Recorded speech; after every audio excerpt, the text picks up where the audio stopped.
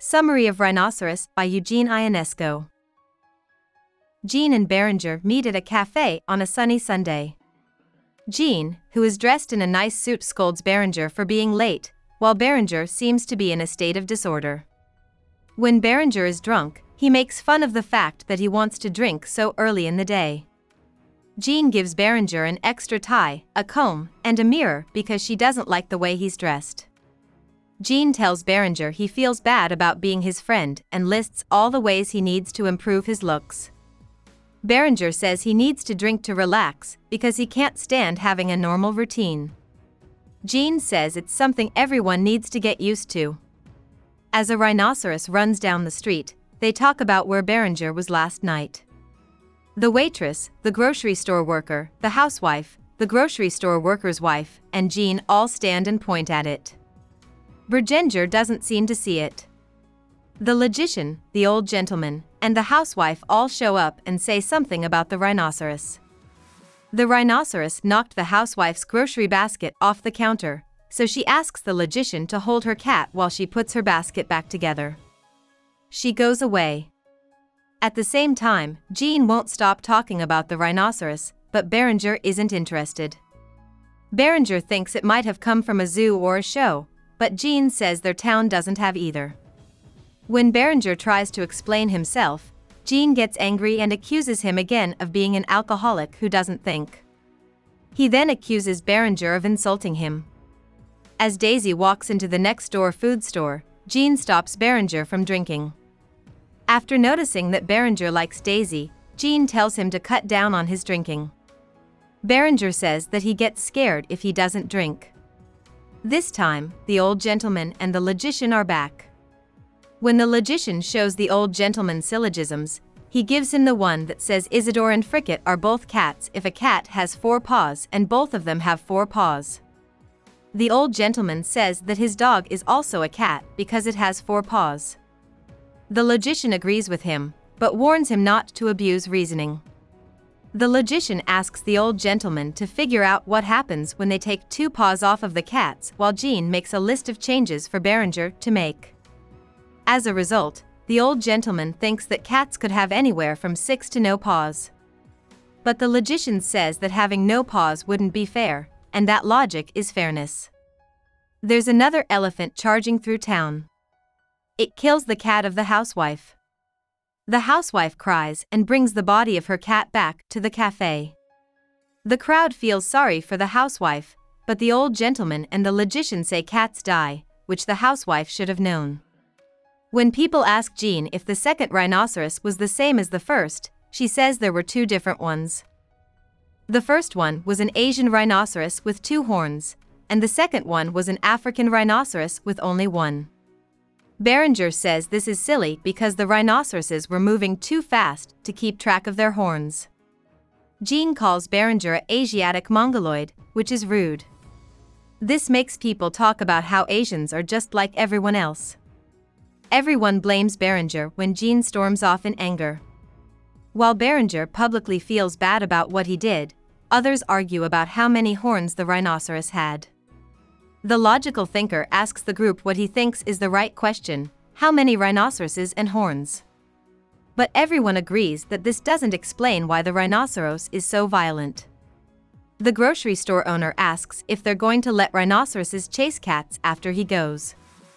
According to Berenger, he drinks and plans to improve himself later.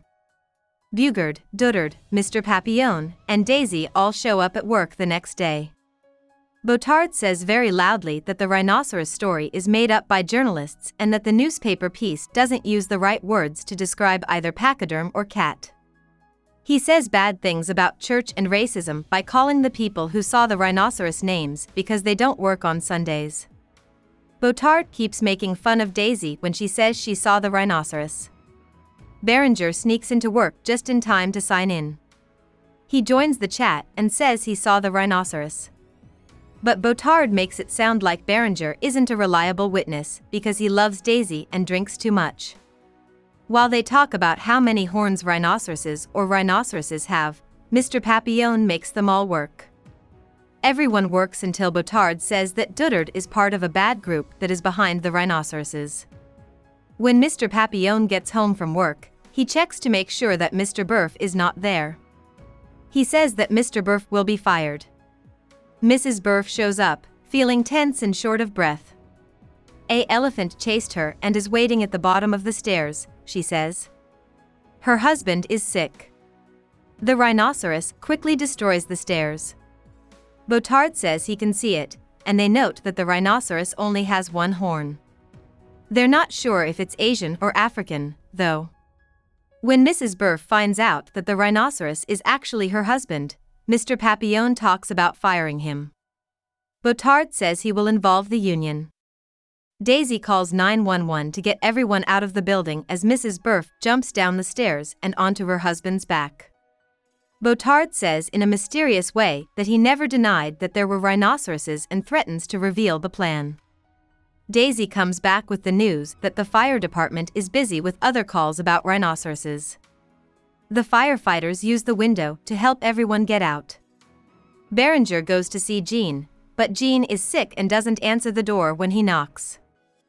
Berenger says he's sorry for being stubborn and getting angry about the rhinoceroses. Jean coughs and says he's sick, but he doesn't explain what's wrong. He says he has a lot of energy and starts working out. Berenger tries to figure out why Jean is sick and her voice is getting rougher, but Jean says that Berenger's voice is changing. They notice a bump on Jean's forehead, and she starts running back and forth to the bathroom, coming back to the bedroom with skin that is getting more and more green.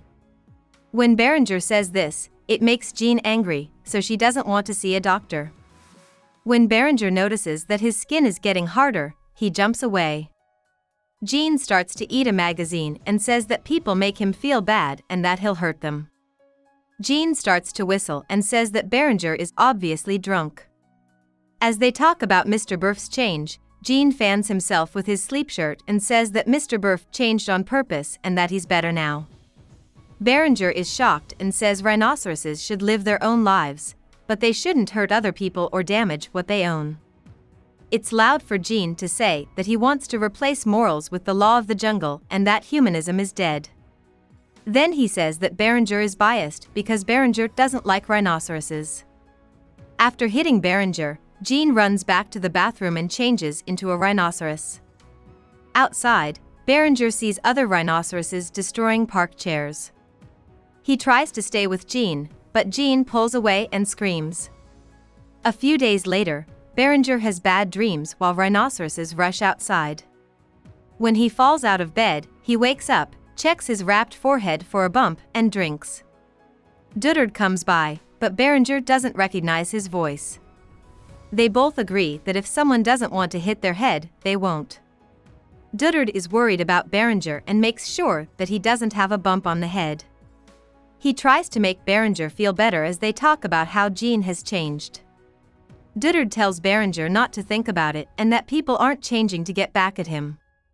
Duddard says Jean might have wanted some fresh air, that rhinoceritis is just a disease, and that Jean was also just a weirdo and not like other people. Anxious, Berenger pours himself a drink and thinks that alcohol can help with outbreaks and that Jean's lack of alcohol may have made him more likely to get rhinoceritis. If Berenger can get better enough to go outside, Duddard says, he'll see that the rhinoceroses are calm and funny. But Berenger says he can't see it that way. He says that they could reason about it if it happened somewhere else, but seeing it happen to their friends makes it personal. He says he can't get used to it, but Duddard tells him that Berenger can't judge people for the choices they make. Duddard says that Mr. Papillon turned into a rhinoceros, but Berenger doesn't think this is funny at all because he thought Mr. Papillon had a moral duty to not change. Duddard takes a flower from Berenger's plant and eats it. Duddard says that Berenger is not accepting, and the two of them argue about whether the rhinoceroses are bad or just weird. Berenger tries to use reasoning, but Duddard stops him. In the end, Berenger says that he just knows that the rhinoceroses are bad. The logician is called by Berenger, but when he looks outside, he sees a rhinoceros wearing the logician's hat. Duddard thinks that the logician must have given his change a lot of thought since he is a very smart person. Duddard smokes his cigarette and lets Daisy in while Berenger yells out the window. Daisy turns down Duddard's advances, checks on Berenger with worry, and tells him that Botard has changed into a rhinoceros and that he told them they needed to adapt to the times before he did this. The Berenger is scared. As they get ready to eat, the three talk about what can be done about the rhinoceroses. They decide that nothing can be done because everyone knows a rhinoceros and animal rights activists would get involved. As they watch the firefighters turn into rhinoceroses and destroy the fire station, Duddard starts to think that he'd like to try being one. Daisy asks Duddard to join her for lunch, but Duddard gets tense, charges the door, and turns into a rhinoceros. Daisy and Berenger can't tell him apart from the other rhinoceroses. Daisy and Berenger both say they love each other, but Berenger says she isn't trying hard enough to stop Duddard. After they kiss, Daisy tells Berenger that they can't change other people's lives. When Berenger tells Daisy that he hasn't been drinking today, Daisy gives him a single glass. Even though Berenger says he will get better now that they are together, he can't stop thinking about how Gene has changed. Daisy tells him to flee into his own world, but he doesn't agree. The phone goes off. A rhinoceros trumpets is heard when Berenger picks it up. A rhinoceros is also in the radio news.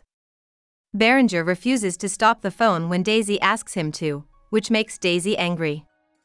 They promise to look out for each other, and Berenger tells their rhinoceros neighbors to be quiet. Daisy says there is nothing that can be done and won't have children to save the human race. Her love for Berenger is weak, she says, while the rhinoceroses look happy and full of life. Berenger hits her, and even though they say they will love each other, Daisy hears the rhinoceroses' song and decides to leave.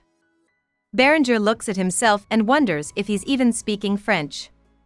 He wishes he had horns and tough skin. Even though he feels bad about not being able to change, he says he will stay a man as he drinks his brandy. About the author. Ionesco was born in Romania, but he lived in France for most of his childhood. As a kid, Ionesco had a kind of out-of-body experience in which he felt like he was floating and lit up. When he came back to reality, he saw that the world was broken, meaningless, and corrupt. This event had an effect on many of his later works, such as Rhinoceros. As a teenager, he moved back to Romania after his parents split up and went to the University of Bucharest to study French literature. In 1936, Ionesco got married and had a daughter. In 1938, he went back to Paris to study. When World War II started in 1939, Ionesco tried to go back to Romania for a short time but ended up staying in Marseille, France, to wait out the war. He then went back to Paris soon after the war was over. Ionesco wrote criticism, poems, novel, and theoretical works over the course of his career. He mostly wrote in French. He died at age of 84. Hope we summarized it fully and you liked it. Please hit the like button and subscribe to our channel so that we are motivated to create more videos.